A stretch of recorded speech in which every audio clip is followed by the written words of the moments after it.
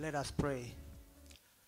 Our everlasting Father, we come to you this morning with joy and gladness in our hearts. We acknowledge that you are the only awesome and mighty God. You show yourself strong to those whose hearts are faithful to you. And therefore this morning, we want to thank you and bless you. We pray, Heavenly Father, that even as they travel back to their homes and their countries, you will cover them with the same Shekinah glory that you covered them as they came here. We thank you that you will bless them abundantly. In the name of the Father, the Son, and the Holy Spirit. Thank you very much. A quick welcome to you by the chair of the organizing committee, Professor Lynette Gohole. I want to say welcome and thank you very much for honoring our invitation, submitting abstracts, and coming to present and share. Let me take the opportunity to invite the Deputy Vice Chancellor in charge of Academic and Student Affairs, Professor Ruth Otunga, to give her remarks. Glad this morning that we are here to interact in this conference, the International Interdisciplinary Conference number 6, 2019. We are happy as a university to host this international conference. I would like to recognize Sister Felicia, who really is like the brainchild of these conferences. Thank you very much, Sister. I would like to welcome our Vice Chancellor. I will start also by welcoming each one of you. This conference is an interdisciplinary conference of a consortium of universities. That's Mount Kenya University, Chambogo University, the university from Nigeria, Chukwe Emeneka, and feel free. This is an academic discourse. You can discuss, and then we feel we come up with a way forward where we can also present to the stakeholders, to the ministry, saying that this is what the 6th International Interdisciplinary Conference held at this university resolved to do. Professor Bitange Ndemo is a professor of entrepreneurship at the University of Nairobi's Business School. Dr. Kipkurui Langat, who is the Director General and CEO of Technical and Vocational Education and Training Authority, TVETA. Next, we have Dr. Lea Mumbwa Munyao. Dr. Mumbwa is an educationist who possesses experience in education, management, and leadership with a good interface drawn from public and private sector. Professor Miriam Kinyua, she's a full professor in the Department of Biotechnology, University of Eldoret, where she's teaching and carrying out research. Our theme, of course, is towards achievement of Sustainable Development Goals, SDGs, opportunities and challenges. Dr. Munyao, who will speak on leadership. Professor Kinyua, who will talk about food security. Dr. Langat will speak about TVET in general, as well as education and training. Professor Bitange Ndemo will speak to us about technology, how it will interface with all these areas in order to assure the achievement of Sustainable Development Goals. The definition of food security by FAO is that situation that exists when people secure access to sufficient amounts of safe and nutritious food for normal growth and development and an active and healthy life. In that definition, you didn't hear about production. Food production is part of contributing to food security. Sub-Saharan Africa is the poorest region in the world. When you are poor, you'll not be able to access food, leave alone grow food, because production and access requires facilitation. If we challenge ourselves and be able to produce technology that is going to feed, to answer, to respond to the needs of our farmers, our consumers, and by the way, even the policy makers, then we will be contributing to achieving of sustainable development goals, because our agriculturists will lead in food production, our engineers will lead in food processing, our agribusiness and business students and lecturers will lead in being able to advise us. Where is this food needed? What kind of processing do we need? By the way, in the definition of food security, it should also be acceptable food.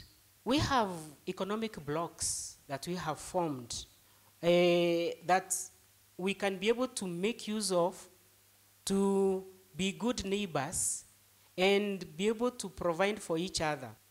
When someone knows that you do not have food, they know you're desperate. We must be able to influence policymakers. Then we must be able to come up with workable, thought-through situations. And you remember I've put the word thought through. You must think through up to the end.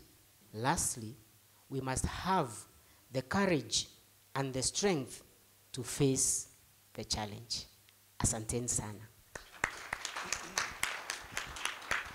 How do we rethink the education and training to address this SDG within the specific time frame that has been given? We should be concerned for sustainable human and social development, in the sense that what we invest in that must be sustainable, and it must be we must be able to demonstrate the return of investment in that. Recognizing the diversity of realities, live realities, while reaffirming what we call the universal ethical values. And the fundamental purpose of education in this regard is to ensure or to enhance, sustain the dignity and capacity of human person in relation to the nature. And I think that is the aspect of where sustainability. Sometimes we have thought so much about economic and technological development at the expense of nature. And in this case, we must carry both with the ethical consideration and conscience that we are supposed to take care of the nature.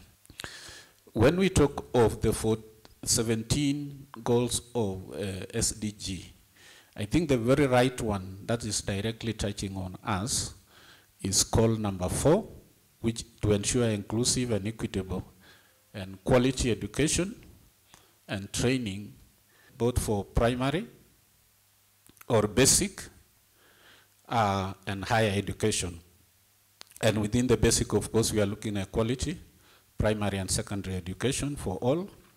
Also the issues of early childhood that fit into the primary. And for higher education, we are looking at the equal access to TVET and higher education, and specifically focusing on relevant skills for work, gender equity for all and access, and also looking at the issues of youth and adult literacy so that it informs the access of information. We're also looking at the global citizenship education for sustainability.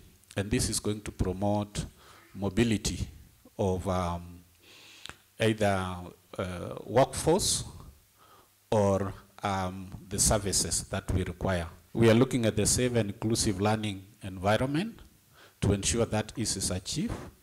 We have the issues of scholarship for higher education. Call number 4 is looking at the teacher training and the working conditions for the teachers to ensure that they are able to transfer the knowledge that they have. Thank you very much. Good morning, everybody. It's a pleasure to be here this morning, and I just thought that it's important we reflect on the role of leadership, because SDGs being universal transformative goals that are set to stimulate action on various aspects of human life and the continent, the question I was wondering, what is going to stimulate this action towards attaining these sustainable development goals? And to me, it is all about leadership. Everything begins and ends with leadership. But before I share my reflection, I also thought about the context in which those people in leadership are going to implement these SDGs. We are talking about an environment where there's a lot of environmental degradation, extreme violence, political instability, unemployment. So the people in leadership working in such an environment, what then is it that they're supposed to do? And to some extent, what kind of leadership is going to be necessary to drive this agenda? From where I'm seated, I'm looking at institutions led by people who possess value innovative leadership, which is leadership that goes beyond setting plans. It's a leadership whereby leaders must accept that they can do more with less. Ethical leadership is what is going to drive these goals to fruition, whereby people in leadership will feel that they owe the society a lot. When you are a leader and you are guided by this ethical leadership, you will worry more about the community. Why do you exist to provide leadership? You will be honest with the resources that have been allocated to you. To what extent are people at institutional level, both national and county, taking advantage of their competitiveness, creating blocks which can produce results? For example, this conference is an example of a collaborative leadership. Leadership that is going to be driven by setting priorities, setting strategic direction, which is going to drive what is important. And therefore, from where we sit, it is very, very important that people in leadership are held more accountable. People in leadership should be able to raise questions. To what extent are leaders aware of the realities ahead of them to protect local consumptions? Leaders who are able to tap both the human and natural resources that they have. To what extent are the political leadership in many African countries steered those natural resources towards economic growth? So we are looking for leadership that is accountable, leadership that is not self-centered, leadership that is ready for consequence management, and leadership that looks at growing the institutions and leaving the world for a better tomorrow. I would just like to tell you that at the Commission, how are we looked at the role of SRC from the perspective of the development goals? We are looking forward to reinforcing special skills, and especially in the area of health. Another thing is when we try to control the payments, we want to make the cost of labor cheap in this country. And therefore, when we push wages in the public sector, it also has a direct impact on the private sector. We are also looking at leadership that can influence policy implementation. You all know that policy implementation at times takes a political atmosphere. Sometimes policies are implemented depending on the preference of the government of the day.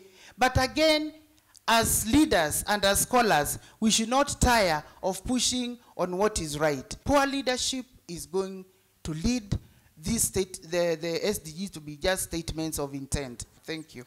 What we refer to as the first industrial revolution, we saw the changes in terms of improving productivity.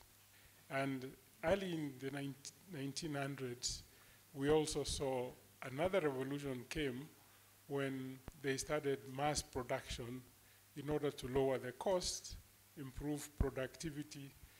From mid-1950s, we saw intensive search for ways of improving productivity.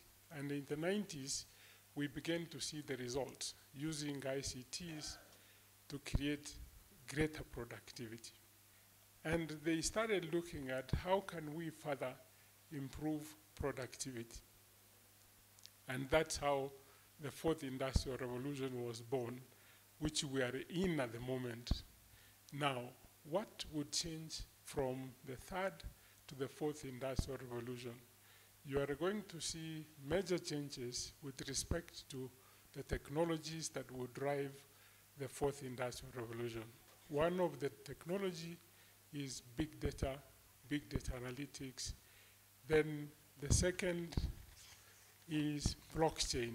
Big data leads to what we call artificial intelligence. Then you have Internet of Things. We have 3D printing. We have so many, up to 10 technologies that will drive the fourth industrial revolution. But let me explain the first 3 or 4 so that you understand what is happening. We are having a problem in Africa because of our randomness. We don't have multinational restaurants like Burger King because we are not able to standardize production. For you to scale, you must standardize. Yeah? Ugali is softer from Nairobi. It hardens the more west you go. Yeah? By the time it's at Bungoma, it's a weapon. It's so hard. It's so hard. So some companies, like Amazon, wants to provide food to everybody in the world the way they want it, yeah? How they want it, when they want it, and at what price that you want it. That's why these companies, we call them platform economies, they are going all over the world studying our behavior. Today, a lot of financiers are not giving you loan asking you for collateral. They are giving you loan based on your behavior. If you want money today, a few seconds from now, from Fulisa, from Tala, from Branch, you would get it. And they don't know you, but they predict how you would behave to give you the money. That is from big data analytics. 21st century, we can't ask Professor here, Kinywa, what should I do to harvest the most from this piece of land? You know, that's how it's supposed to be. That's the role of academia. So that you've seen now the seed, everybody's queuing to buy it because they know that productivity has gone up. They know they would attain what they were looking for because of data, like the Israeli universities. One university, Technion, in a year, they make $4 billion from commercialization of research. 4 billion, that's one. They can earn the salary they want. Yeah? As we have refused to come together like this and say, tell government, we thank you, we should not be paid by you from next year. Actually, we'll make it. I will be the first one to come to University of Eldoret and say 1,500 acres, boom, we'll make 5, 6, 7 billions, and we donate a little bit to some students who can't pay their fees. When we talk about artificial intelligence, we are not talking about general intelligence. We're talking artificial. This is areas where we forget, you know, and it has helped us because this morning I woke up at 3 to be at the airport at 5. I put my mobile. That's artificial intelligence. My mind could not remember to wake up at that time. That is artificial intelligence. Then the second, you talked about 5G. 5G is the speed at which you would be accessing content, yeah, from online. Now we need even faster because even our teaching is going to be online such that if a student was sick, they can actually download or can stream directly on their bed in hospital, and they are able to see. Internet of Things, it's actually going to help us more than the scary thing you said that your fridge is going to tell you this, but also security, you know, that someone comes to open here, I could actually tell him, my friend, what are you doing there? There is so much that we're going to see from the fourth industrial revolution. Lastly, on the technology side, it helps us also is prototyping. The time has been cut drastically that you can prototype and begin to produce much faster than we have done before.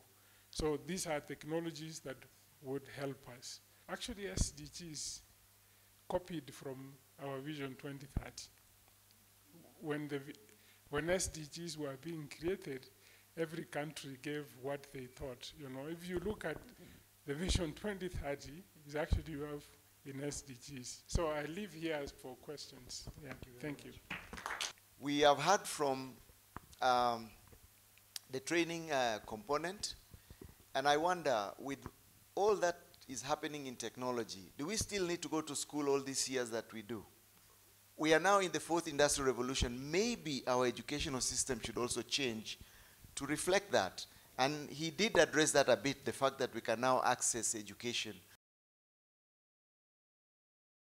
What do you have to do about sustaining that original taste that we are losing out as far as the GMOs are concerned? It isn't genetic modification to blame, because genetic modification is a tool. It isn't the product. So it just depends on how we use the tools. I teach biotechnology as well as classical plant breeding, but each one of them will lead to the loss of the original quality, whether we apply GMO, genetic modification, or we apply classical plant breeding. As researchers, we do not put into consideration what the people who we are developing for require. We just do it just because it is scientific, and it will earn us a report that we are going to write that we've achieved, and that's it. My name is Professor Donald Otieno from University of Eldoret. Now, up to now, I think there's still this perception that a degree qualification is better than a technical one. And so what measures is your authority taking to change this perception? Thank you. Prof, for that question. I think partly the problem that we have about perception of TVET is historical, in the sense that for a very long time we had looked at it as an alternative path for those who are not able to make in the mainstream education system. So what we've done first through provision of both the policy and legal framework is to make sure that we reevaluate the aim and the objective of technical education. And as I said earlier on, to provide the critical mass of that human resource that we require. And how do we make it critical? The first important thing is of the quality and relevance. At every other time, that education must be of quality and relevance to address a specific need. And we have done this through, first of all, provision of infrastructure. It's now possible to access technical education everywhere in this country. The other thing is to relook at the curriculum to be able also to address the needs of the consumers. And as Professor said, and Professor Bitanga mentioned, the use of the technology in delivery and to improve on the issues of making it more current is the change in the mindset of the people to accept what this is going to address. And therefore, you do the curriculum right from getting the needs of the consumers, if it is the industry, if they are farmers, what is it that they require, and how do we have the skills to address that? Thank you. I want just to make a very important observation. All your presentations actually end up to quality of education that we have been offering in this continent since the European colonizers left. The leadership we are complaining about is a reflection of what type of education we have given to our leaders. Kenya and the other collaborating colleagues of ours here go back and look at the quality of the teachers they have. I think we should not be here complaining of these shortcomings. It is the teacher who changes the society. And I think we have not done a good job when average in preparing a teacher who can turn this continent around. Thank you. Thank you very much. That's my call. Academics in the other parts of the world are very highly respected, and their opinion is respected. In Africa, nobody cares. It's all perception, and that needs to change. Either we need to be more assertive and begin to impact the people, then we get the respect that all over the world our profession has.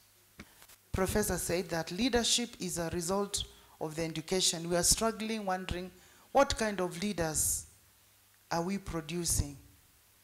It is not about the education. It is about the moral values of our society that have just collapsed. The minute we lost what is it that hands people respect is when the problem came about. I think we still have one of the best education system, but of course a lot has changed with the crop of teachers that we're having. That teachers, when they were seen as a doyen of morality, they have now changed. We need to work on the entire social fiber, which as a society we have to accept and agree. Let me specifically focus on leadership. Principally, an institution is as good as its leader, full stop. A country is as good as its leader. Any place you go, even a home, is as good as the leadership which is manifested in that home. There are two pillars which must be in place in order for the leadership to deliver, which is very critical, even as you discuss this SDGs. First of all, to be ethical, and place the educational system in the place where it was expected to be, and call those of you who are leading these educational institutions to account for why you are given the responsibility of leading these institutions. Thanks, That's Prof. all I wanted to comment on. Thank you very much. I'm Dr. Kizito, Chambogo University, Kizito Paul, Chambogo University. And my question is to Professor Bitange. I was just wondering what could be some of the major challenges or drawbacks of using operations research tools like simulation in making analytical predictions or decisions pertaining to big data, because the problem is big data now. Thank you. Thank you very much. My name is Ochwaka Sairi from Chambogo University. My question goes to Professor Kinyewa Miriam. You said that science should influence policymakers, not policy. But we have seen situations where some politicians don't have a political will to implement some innovations. So what best approach or approaches can be used to influence DC policymakers so that the innovations which science makes are implemented? Thank you. My name is Charles Zamone from Uganda, Chambogo University. The question is directed to the first presenter. Food security, where you said food security has more to do with access to food as opposed to food production. I agree with you, but we know that there is a lot of research going on in the field of food production, pests, research on pests, on seeds, post-harvest handling and so on, and yet little is done, that side of the human aspect of the human interaction. Now we have cases where in one country there is abundant food in one district, abundant and cheap, but in the other district, food is scarce and also very expensive. Don't you think there is need to do more research on the aspect of barriers to social interaction? I'm talking of linguistic barriers, racial barriers, economic barriers, and so on. Don't you think there is more need for research in that aspect than food production? Thank you. Okay, thank you. My name is Dennis. I'm a former student of University of Eldoret. My question is going to the presenter from TVETA. You presented on Goal 3 and Goal 5 about sexual and reproductive health. I've been working with schools and we realized that we have a challenge on teenage pregnancies. I don't know if TVETA is doing something addressing the issue. You can see from mostly in primary schools and high schools during exams, you'll see media reporting a lot of teenagers and students and with issues of pregnancy. And also we realize that when students go to the universities and colleges, they are exposed, or they get freedom to access information. Does that also contribute to the issue of teenage pregnancies in TVET institutions or something like that? Thank you.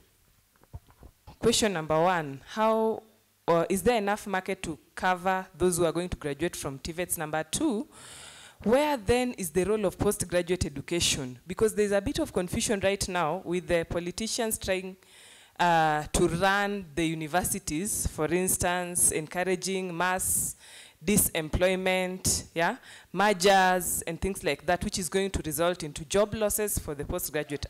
Apart from that, we also have masses of postgraduates that are being employed, and I'm sure part of the group here, 3/4, are undertaking postgraduate education. What is the government going to do with this mass, yeah?